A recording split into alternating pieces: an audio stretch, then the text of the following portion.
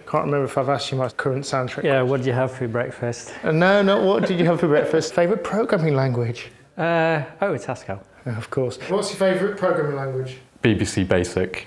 What's that? Because I learnt it when I was 6 or 7 years old at primary school, and it's the only one I've really learnt. So.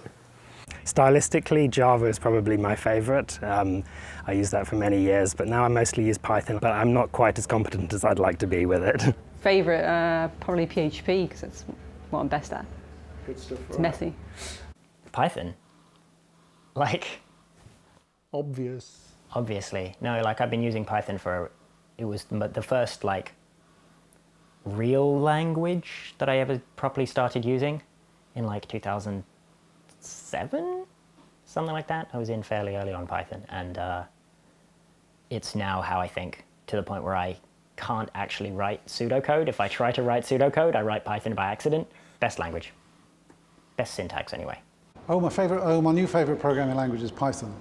Because you can do really anything with it. It's, yeah, it's pretty amazing. Oh, I don't know about favourite. They all have their pros and cons. I work a lot with JavaScript. Do you have a favourite programming language? Or just C. C. Yeah, okay, definitely fantastic. C. C, Python, PHP. And what's your programming language of choice, Ian? C, but, yeah, mainly, yeah. Do you program at all? A little bit, yeah. Programming language of choice would be? Python. So it's not whether on a Windows PC or an Apple Mac. No, not anymore, sadly, or happily, or sadly, I don't know. Favourite programming language is Forth, although I can't actually program in it very much, but that's the one that I like the most. So what is your favourite programming language? Probably PHP. Favourite programming language?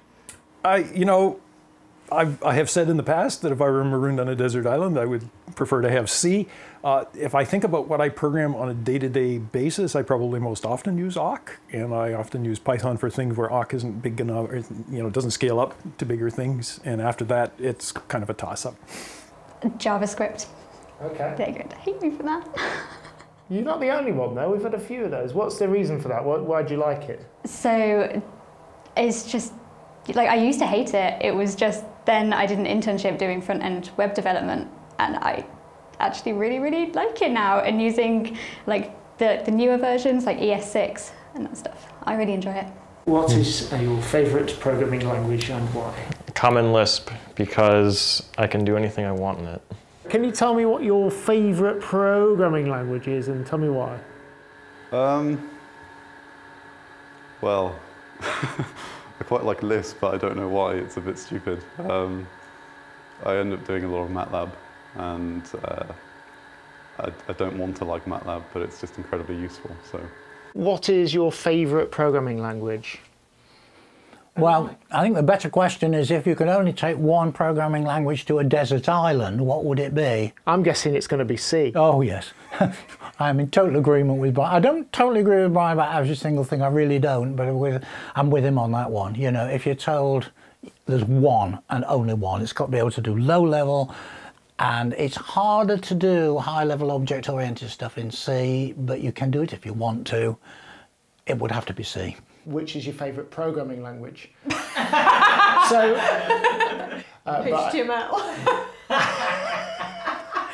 That's going in. And I'll see you anyway. Favourite programming language? At the moment, the programming language I'm writing a lot in is 6502 Assembler. I wouldn't say it's my favourite. My favourite programming language? I guess it's JavaScript at the moment. It's just, you do so much with it. It's hard to... I don't know if I use any other ones. What's your favourite programming language? Basic, obviously, because it's basic and people can understand it. More importantly, kids can understand it, and that's why I love it. I could understand it as a kid, I got to grips with it, programmed in other languages from there on. But from here, my point of view at the museum, it's just a great language for kids to get involved with. And if they like it, move on from there. What is your favourite programming language and why? What do you use most? Gosh, I mean, the last stuff I was writing was in a mill filter in Exim, which is probably not something you've ever heard of. No, that's new to me. What's the... It's a language put together by a guy here who wrote a mill system that we still kind of use. So it's very recondite, and obscure and local. But basically, I prod kids, grandkids, etc. to use Python. Do you program at all? Yes, I mean, a lot of the project involved programming and image processing. What's your favorite programming language? Well, to be honest, maybe I'm mostly used to using Matlab, and I use that a lot in this project to integrate all bits and pieces. Favourite programming language is 68,000 assembler, because it's for the Sega Mega Drive. It's the native language for it. Favourite programming language and why? It's getting more difficult actually, I think, but I still like C# the best.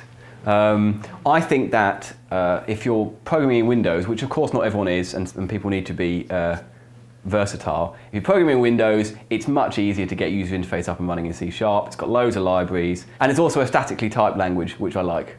Oh, my favourite programming language? I'll go with probably an unusual one, which is LabView. It's a graphical programming language. It's actually called G. The thing that drives it is called G, which I absolutely despised when I first started off, but starting to get to grips with it, but love it now.